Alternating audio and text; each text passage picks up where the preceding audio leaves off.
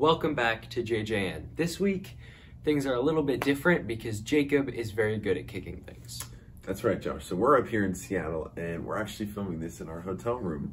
So, yeah, we've got a lot of fun stuff planned for not only this weekend, but for you guys as well. We have no fine art report this week, but next week we'll make sure all your fine art is a part of our amazing, beautiful, expanding collection.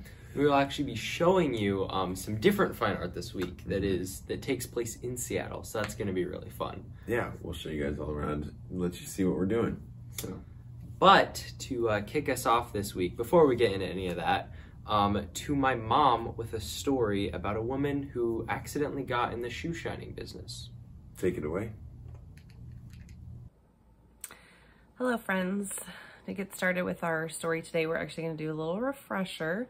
As you know, if you've been following along, we've been going over the different fruits of the Spirit, which comes from Galatians 5 verses 22 and 23. It says, the Holy Spirit produces fruit in our lives: love, joy, peace, patience, kindness, goodness, faithfulness, gentleness, and self-control.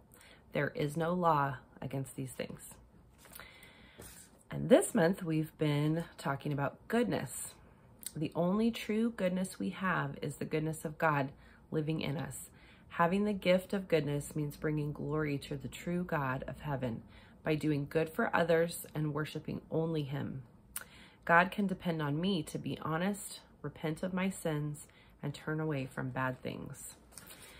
And this week our story comes from Luke 7, beginning in verse 36 and going through verse 50. When one of the Pharisees invited Jesus to have dinner with him, he went to the Pharisee's house and reclined at the table. The woman in that town who lived a sinful life learned that Jesus was eating at the Pharisee's house. So she came there with an alabaster jar of perfume. As she stood behind him at his feet weeping, she began to wet his feet with her tears. Then she wiped them with her hair, kissed them, and poured perfume on them. When the Pharisee who had invited him saw this, he said to himself, if this man were a prophet, he would know who is touching him and what kind of woman she is, that she is a sinner. Jesus answered him, Simon, I have something to tell you. Tell me, teacher, he said. 2 people owe money to a certain moneylender. One owed him 500 denarii and the other 50. Neither of them had the money to pay him back, so he forgave the debts of both. Now which of them will love him more? Simon replied, I suppose the one who had the bigger debt forgiven. You have judged correctly, Jesus said. Then he turned toward the woman and said to Simon, do you see this woman? I came into your house. You did not give me any water for my feet, but she wet my feet with her tears and wiped them with her hair. You did not give me a kiss, but this woman from the time I entered has not stopped kissing my feet. You did not put oil on my head, but she has poured perfume on my feet. Therefore I tell you, her many sins have been forgiven, as her great love has shown. But whoever has forgiven little, loves little. Then Jesus said to her, your sins are forgiven. The other guests began to say among themselves, who is this who even forgives sins? Jesus said to the woman, your faith has saved you. Go in peace.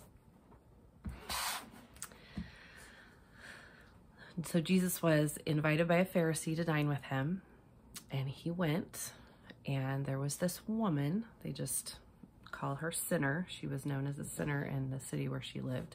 She went to Christ with this alabaster jar of oil, and she did what no one ever thought of doing.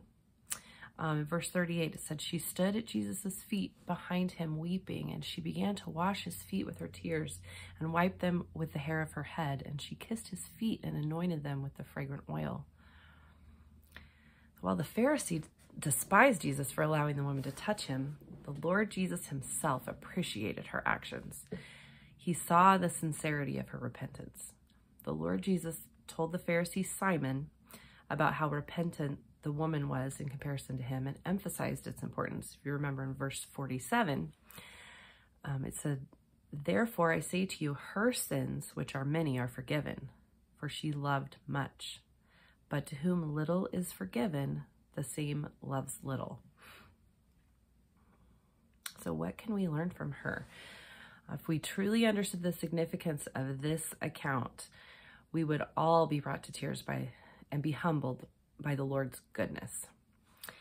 You see, this account teaches us more than just sacrifice and repentance. It teaches us love, forgiveness, and real freedom. Genuine repentance knows no limits. The woman who was sincere in her repentance from living a life of sin went as far as weeping behind Christ, washing his feet with her tears, wiping them with her hair, and anointing them with the very fragrant oil she herself sacrificed for this very purpose.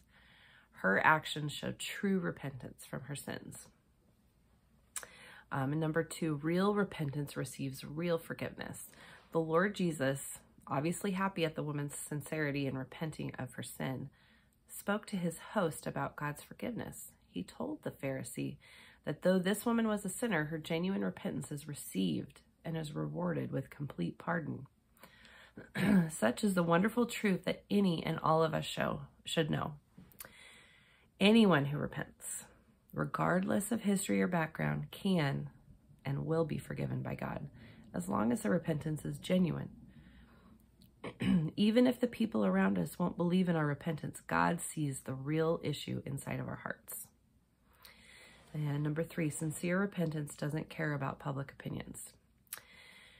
We also need to take into account one very important thing. The woman did her act of repentance inside the house of a Pharisee. Pharisees are religious leaders known for their strict adherence to the law. This woman, a sinner as she is, will not be given any room in a Pharisee's house. Yet here she is, braving the people's rejection so she can come and repent before the Lord. The same holds true for anyone who truly repents. When we truly repent before the Lord, we will not worry about what people will think. We'll not worry that people think we are being ridiculous for crying in tears, for saying sorry, for making restitution of our sins. Regardless of what people may say, we turn our backs on sin and turn towards God. And that is our story for this week. Would you pray with me? God, I just thank you so much for your goodness in my life and the goodness that you show every single one of us. God, none of us are perfect. We all make mistakes, but you love us anyway. And I just pray, Lord, that you would help each one who's listening to this today understand that all we need to do is come to you with a repentant heart and lay our sins before you and ask you to forgive us. And you have done it. You just love us so much. So thank you for your love, your forgiveness. Thank you so much for your goodness. In Jesus' name, amen. Have a great week, everyone. Thank you, Mrs. Hart, for that awesome, thrilling story about feet cleaning. Now remember, folks, on JJN, we don't just tell the news, we make you tell the news. So take a minute to pause the video and talk about what you just learned. In the meantime, we will be at my soccer game.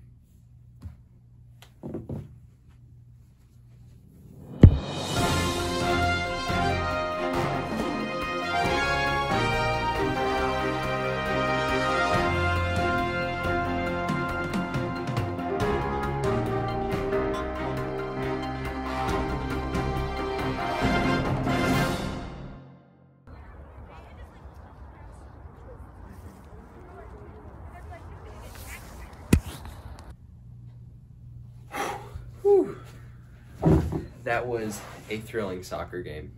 I sure hope I won. Anyways, now it is time for a fine adventure.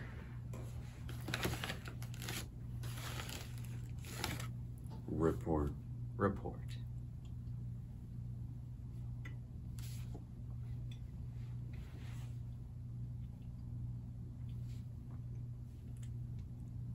Simba.